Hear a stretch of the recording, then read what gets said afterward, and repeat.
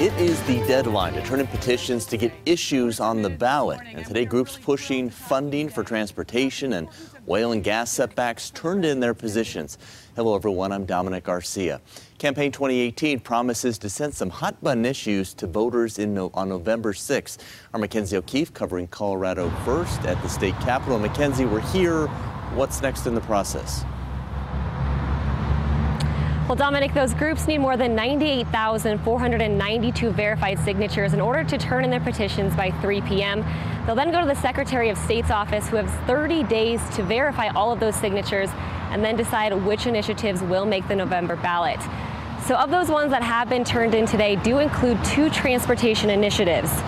Now, one of those, Let's Go Colorado, held a rally today after submitting nearly 200,000 signatures on their solution for transportation funding. Let's Go Colorado is a bipartisan effort that will ask voters to approve a sales tax. And that would essentially cost you 6 cents for every $10 that you spend on an item. Now, that money would then go towards roads, bridges, infrastructure, and other transportation needs we see here in our state. But in opposition to that is the Independence Institute, and instead of a sales tax, they're asking that funding for transportation needs come from the current budget. And of course, oil and gas is another big conversation and ballot initiative, creating setbacks or distance between oil and gas fracking sites and occupied buildings such as schools.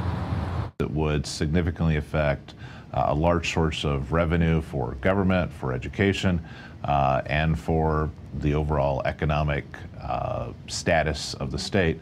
There are those, though, that feel that that's an important regulation to try to get passed. So you've got this tension, and there's real dollars involved.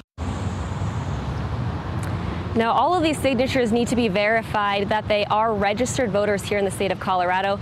And then again, 1 month from today, we will know what initiatives we will be seeing on that November ballot. We're live in Denver. Mackenzie O'Keefe covering Colorado first. And November's going to be here before we know it, Mackenzie. Thank you. And don't forget, you can find all our political news, including political specialist Sean Boyd's reality checks on political ads at cbsdenver.com.